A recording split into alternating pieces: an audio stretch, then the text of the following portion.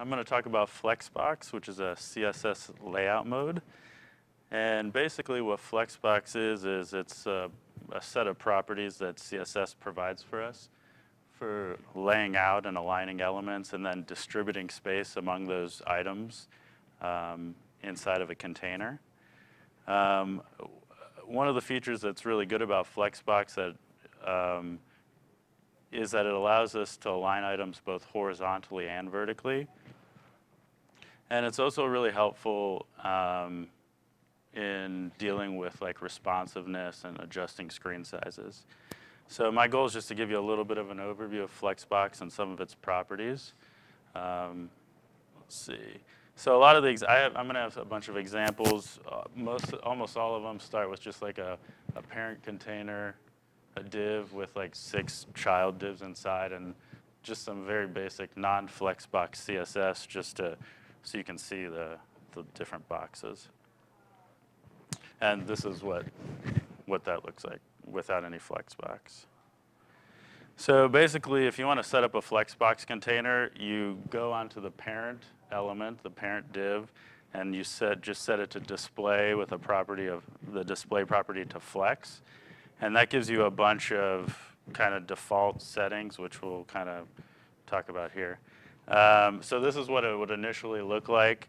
It'll basically, like the defaults, will lay it out on a horizontal line in the order that they're in your source code.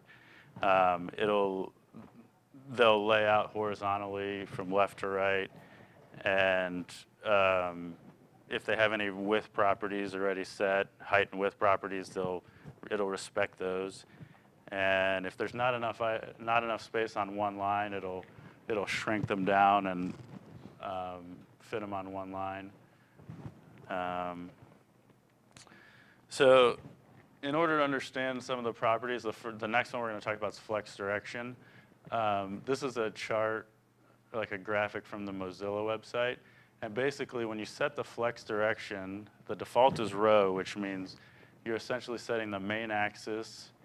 The horizontal axis is the main axis. So your items inside of your parent container are going to lay out horizontally, starting from the left and ending at the right. If you did row reverse, you'd basically flip so that the starting point would be on the right side and they'd lay out across the other way. If you set the direction to column, you're setting the main axis to be the vertical axis, and then whatever's not the main axis is the cross axis, which will come into play in a minute. So basically, this is the default. Flex direction set to row is the default, so nothing really changed by setting that property there. And if you set flex direction to column, you change the main axis to the vertical, so everything aligns straight up and down.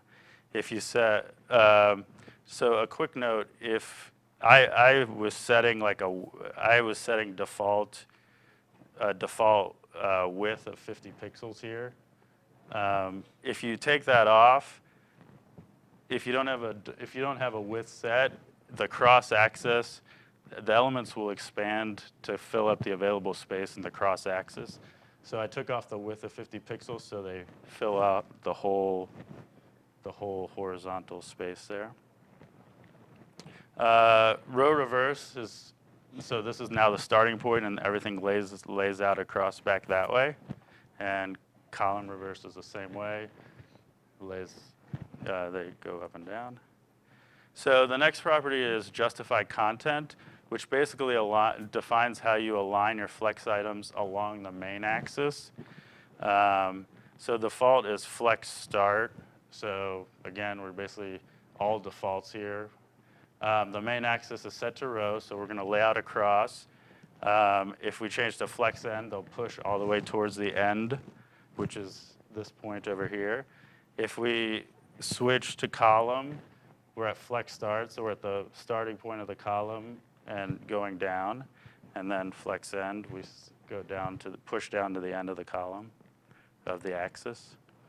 So another value you can use is space between, which basically sets the first item and the last item to the starting and ending points of the main axis, and then distributes the space between the elements evenly.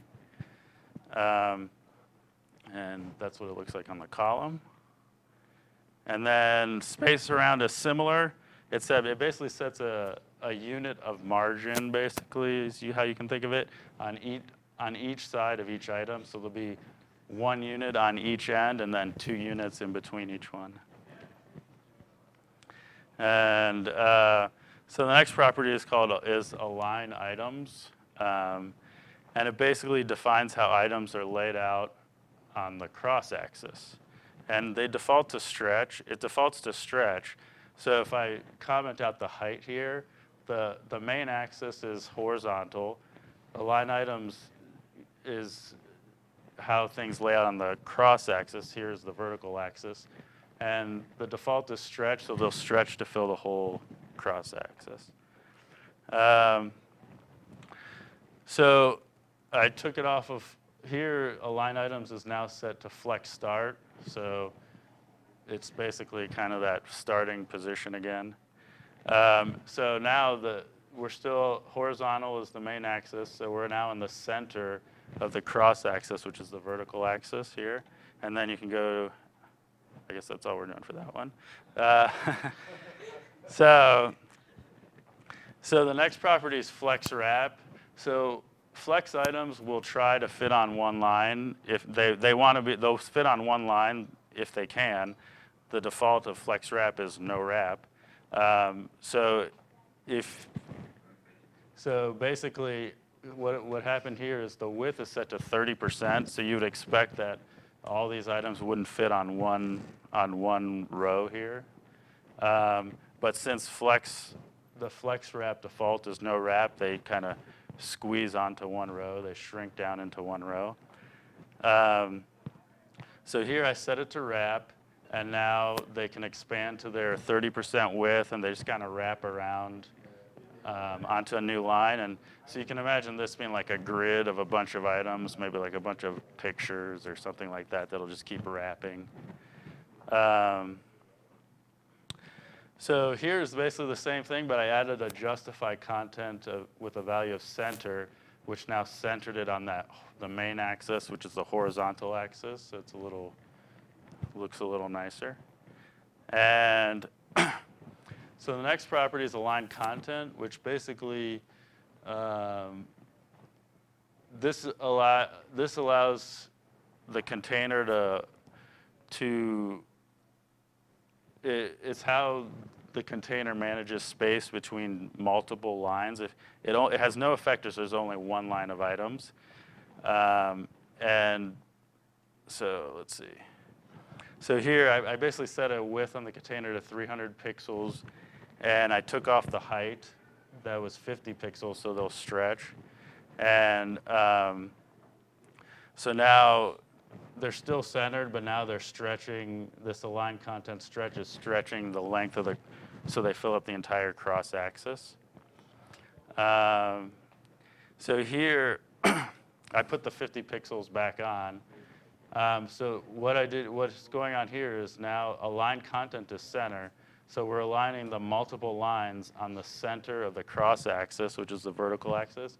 And we also have the justify content center, which is the horizontal axis, so it's centered, which is something nice that's kind of hard to do sometimes with floats and clears and all that kind of stuff. So that's pretty cool. And then another way you can do centering with Flexbox is just simply with display flex on the parent. Flex wrap to wrap is just because we have multiple lines for now, and then margin auto. And if you do that, it basically distributes the space, all the margin around all the items evenly. It's easier to see with just one line of items. You see they're in the middle here, and the space is distributed pretty evenly. And then it's really easy to see with just one right in the middle, which is cool. And again, it's just display flex on the parent, margin auto on the item, and it's perfectly centered inside of the container. I don't really have much time to talk about this. So those were all properties you'd put on the parent container. I don't really have much time to talk about these properties for the children, but there's just like a few like order, flex grow, flex shrink, align self, which are basically ways to override the default alignments of one particular item. So I mean, you can see like, you know, the 3 here is bigger, and here you know, you can take the 3 out of alignment from the other one. So there are properties that the children can use to kind of have their own default, their own particular styling. And that's it. With Flexbox, you can do a lot of really cool stuff. You can nest Flex containers inside of Flex containers with different elements and create some pretty cool layouts. So it's worth checking out. Thank you.